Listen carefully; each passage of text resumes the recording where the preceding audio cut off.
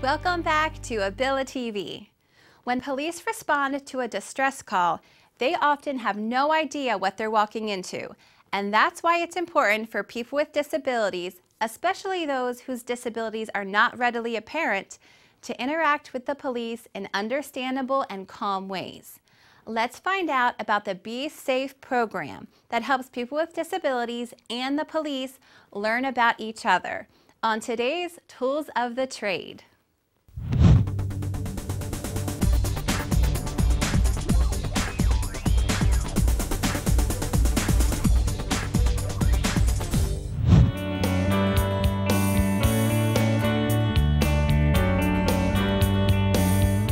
Tonight, we are fortunate enough to have an interactive screening of a program called Be Safe.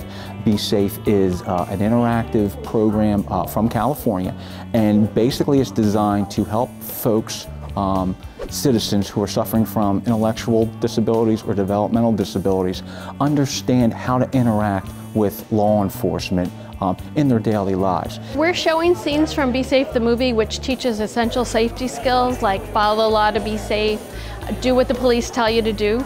And after we watch each episode, the audience is practicing these skills with the officers who are here. Basically, they see a part of an interactive movie. So they will get, as I like to call it, a vignette that focuses on a very specific set of learning objectives. It may be identifying what a police officer is. They then will have a demonstration. So I will stand up with another officer and we will go over what we have on our duty belt, what we have on our uniform.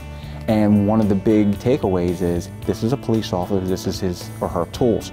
The only person who can touch those tools is the police officer. They were trying to explain to like the stuff that they have though, like the guns, they have what you call a cell phone, a phone, and other equipment they have. They have like what you call a stick though. Any of those stuff that they have on them, you are not to touch them.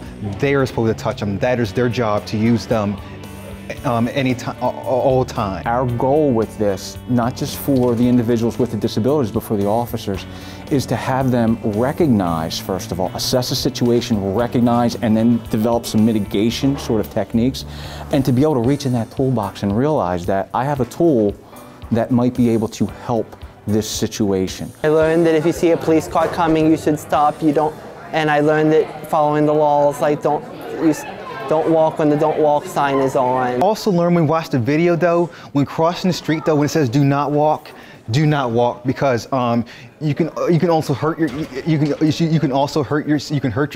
and you can hurt people around. You can cause a train reaction though to them as well.